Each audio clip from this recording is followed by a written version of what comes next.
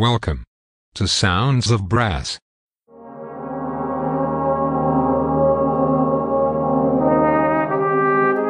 Sounds of Brass is proudly sponsored by Stratos Brass. Say goodbye to mouthpiece pressure and hello to an optimised embouchure with the revolutionary one-size-fits-all Stratos Performer. Compatible with all brass instruments, it's your key to clearer, stronger playing, giving you more stamina than you ever thought possible. Get yours now for just £79.99 at stratosbrass.com. Exceed your expectations every time with the Stratos Performer.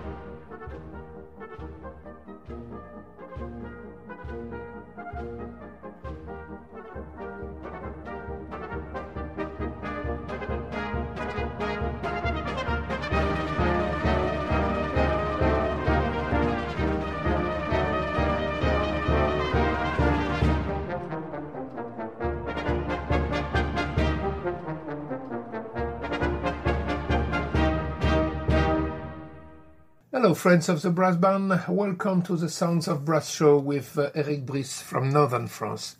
Today I wanted to talk to you about the roots of the brass band movement, but I prefer to let you discover it through music. It has been very fashionable for several years in symphony orchestras to play the music of the period of its creation with old instruments or copies. Many Baroque orchestras promote ancient styles and sounds.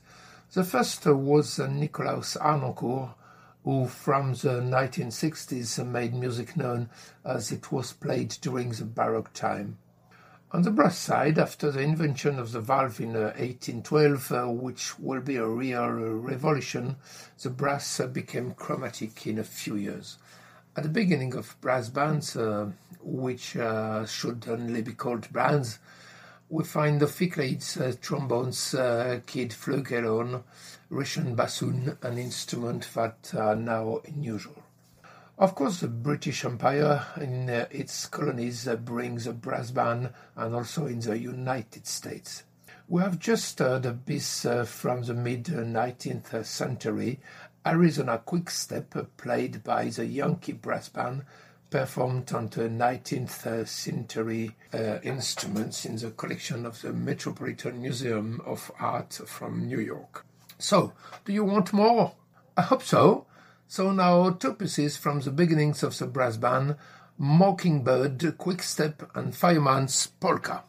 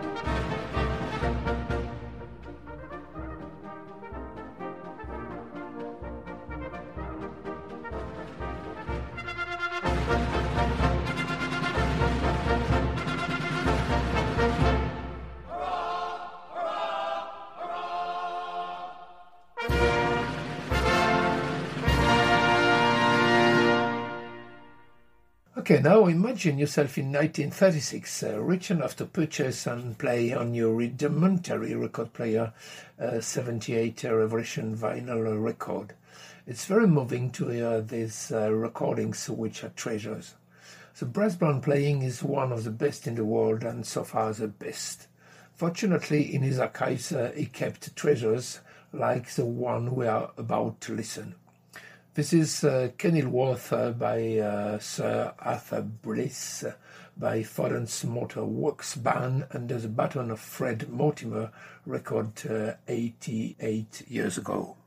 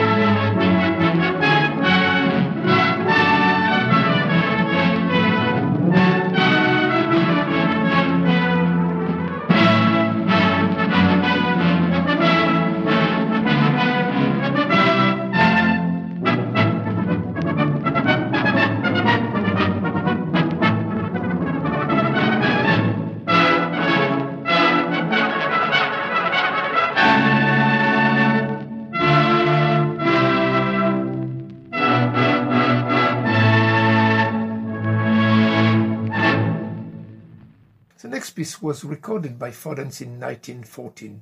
At this time, the principal cornet was Edwin Firth. Edwin was born in Skipton, Yorkshire in 1888 into a family of musicians. His grandfather, Greenwood Firth, was principal trombone for 25 years in the famous Dyke Band, while his father, Squire Firth, was a cornetist in the same brass band. It was therefore not surprising that Edwin learned to play the cornet, and at the age of 11 he joined the Skipton Brass Band. At 13 he was already the principal soloist of his orchestra, and he received many invitations to play as a guest soloist, which gave him the opportunity to pay for private lessons with the greatest English teachers in the world like William Rimmer and Alexander Owen. He progressed quickly, winning competition from 1904. He was hired by the Rochdale Circus, where he was presented as Master Edwin Firth, a talented young cornet player, gold medalist, the musical mother. In 1908, he won the two competitions, which would influence the rest of his career.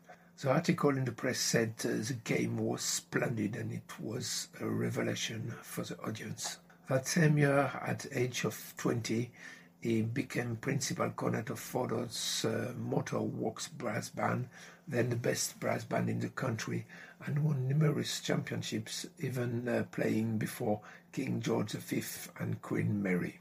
In 1917, the third year of the Great War, Edwin volunteered to fight for his king and his country. He enlisted and became a Private Edwin Firth in the 20th London Regiment, the Artist Rifles. He sometimes returned on leave with the permission of his commanding officer in order to honor commitments with his brass band, notably at the end of S17 in Chester. It was his last concert and last major solo of his great but too short career. On June 1st, 18, just a few months before the armistice, a shell exploded, killing Edwin and most of his comrades. He was 29 years old. Edwin was buried in the Varennes military cemetery near Amiens in the Somme department in the Hauts-de-France region with 1,218 other Allied soldiers. The name of Edwin, as well as all the names inscribed on the monument of the small village of Elworth near the town of Sandbach.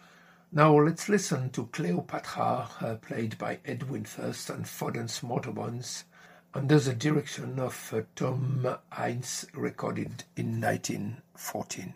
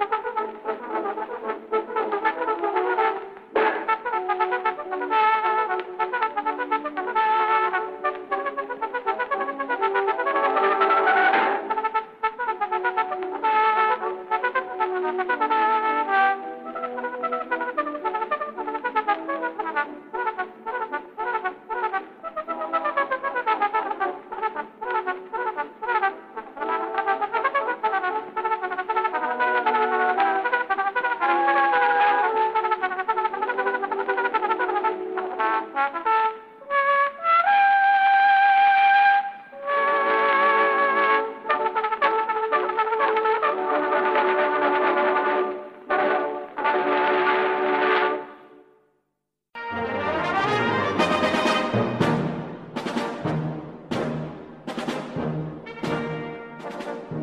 you enjoy our 24/7 online brass band radio station, please show your support, if you can, by making a donation. Simply visit our website, soundsofbrass.co.uk, and click on the donate button. Thank you.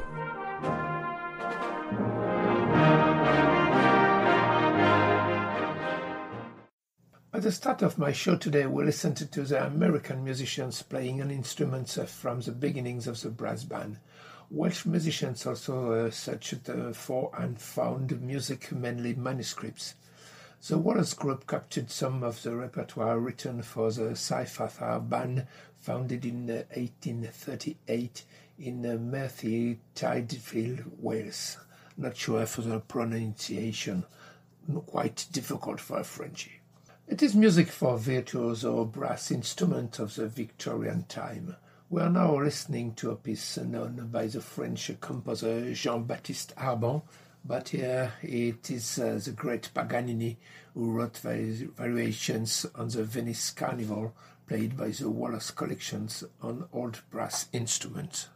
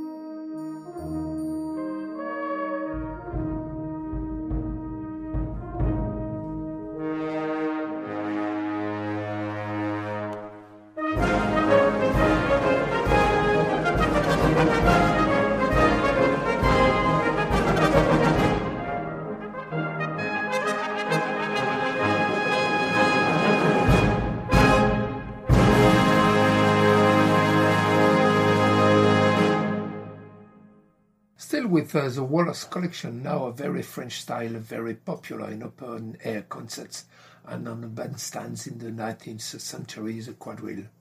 This music was later exported to the United States and mixed with the music of freed slaves gave birth to ragtime.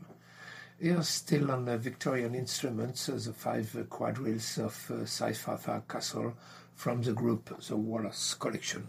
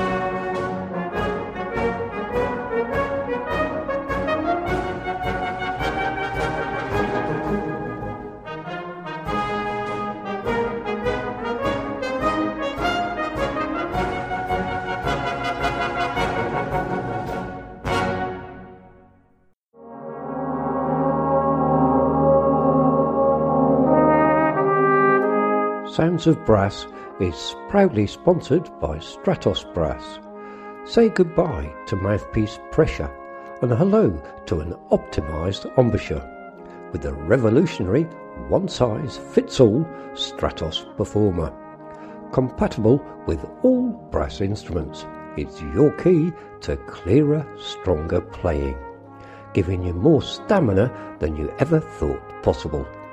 Get yours now for just £79.99 at stratosbrass.com.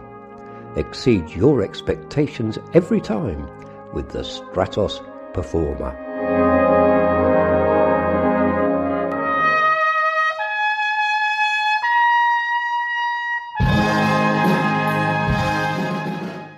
At the beginning of the brass band competitions, which began in Bellevue, Manchester, the brass bands played arrangements of overtures or selections of operas, tunes or classical pieces. It was not until 1913 that a composer wrote the first competition piece, a symphonic poem for brass to the glory of peasants, miners and workers. Since then, this piece has become one of the most famous and is often played in championships and concerts.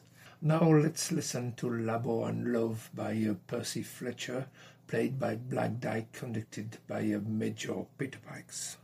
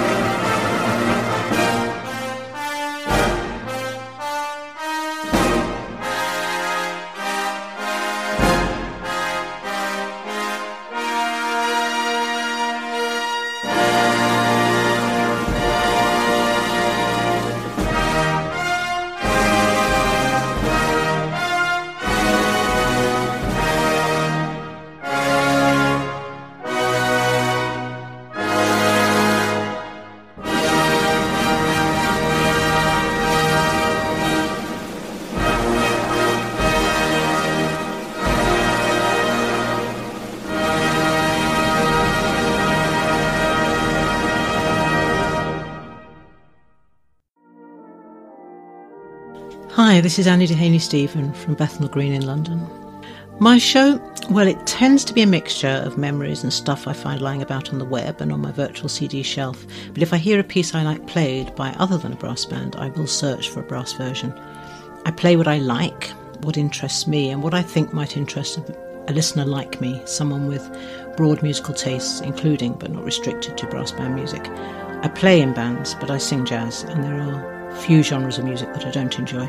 So I place brass band classics and test pieces next to cheesy pop, jazz and funk, and I always include a couple of cool-down numbers. I hope that listeners will find something they like in each show. My show airs on Fridays at 7:30pm UK time, with another chance to hear it on Tuesdays at 7:30. It would be lovely to have you there. Thanks a lot, Annie. Please don't forget to listen to the show and also the shows from the other presenters of the station. And if you are not available on time, don't worry and go to the Sounds of Brass radio station website and click on Listen Again. Now, another famous composer who was born in 1872, very famous in England and all over the world, who wrote for symphony orchestra and brass band. For him, there were no big and small music, only the music, especially from his country, which inspired him. The famous 15th century song commemorating the English victory at the Battle of Azincourt in 1415 against the French has been adapted and arranged by many composers over the years, and notably William Walton in his music for the film Henry V, and by Ralph Vaughan Williams in his overture for brass band Henry V. It's very moving for the French people from my area to listen to the French song from the Middle Age inside the overture, Picard Réveillez-vous, which means wake up people from Picardy. Please listen to the overture for brass band Henry V, played by Grimethorpe Colliery Band.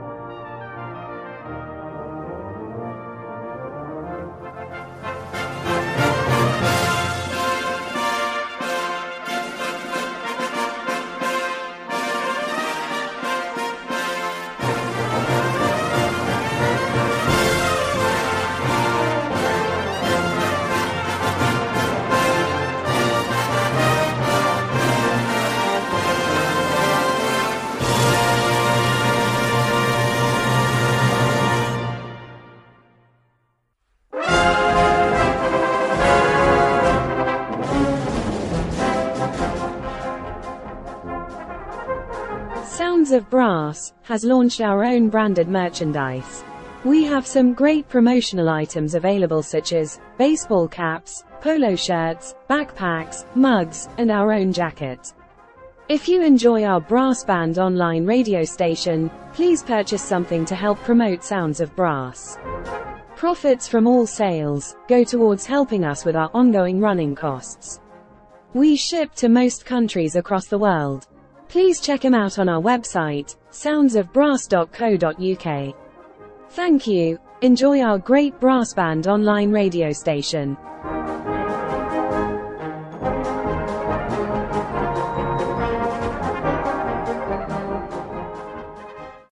To finish for today, a more modern piece, Hilton Legacy by Peter Graham, played by East of England Cohort Band, based in Ipswich, conducted by Nigel Cooper. This piece pays homage to director Jack Hilton, with the three movements referencing the various stylistic features that helped establish Hilton's reputation. The three movements are first Hilton in Or, like in All of the Mountain King from Grieg. The second one is a solo for trombone and a reference song. And the final, Jack meets Joshua, combines the African-American spiritual Joshua fits the Battle of Jericho with a swing section before the Latin music of the first movement brings the work to a rousing conclusion. Well, I hope you enjoyed the show about the roots of the brass band. A little message about it would be welcome, to give me advice to be more efficient if you wish at presenters@soundsofbrass.co.uk. Put my name, Eric Brice, in the subject, and also a quick visit to the store to help the radio station live. Au revoir et à bientôt.